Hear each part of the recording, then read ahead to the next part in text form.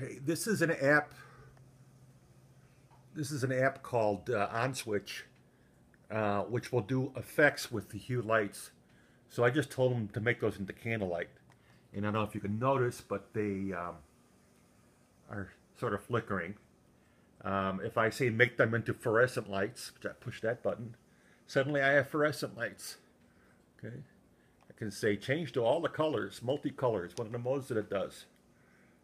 So they cycle through all the colors. It has these scenes, back,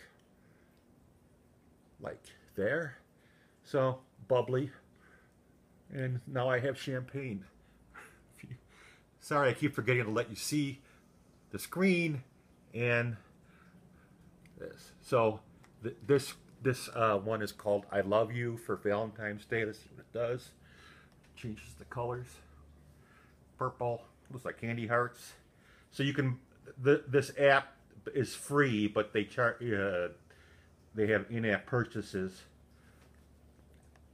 for different effects and scenes.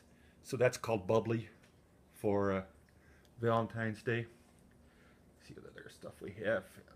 I don't take up too much of your time.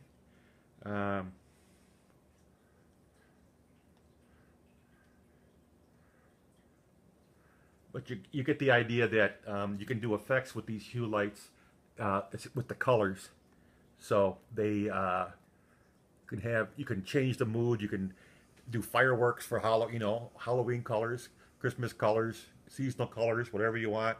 And I can get what I like more than anything in my house is standard warm light, which is that sort of orangish thing right there, because I've got sort of a craftsman design. I know it doesn't look like there's a design, but there's a design.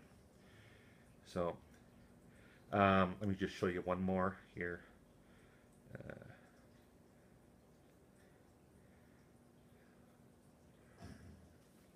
The way these apps work, they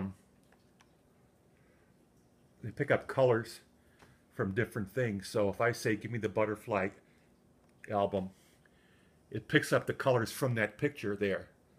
So now the lights are the purple, the green, the blue from that picture.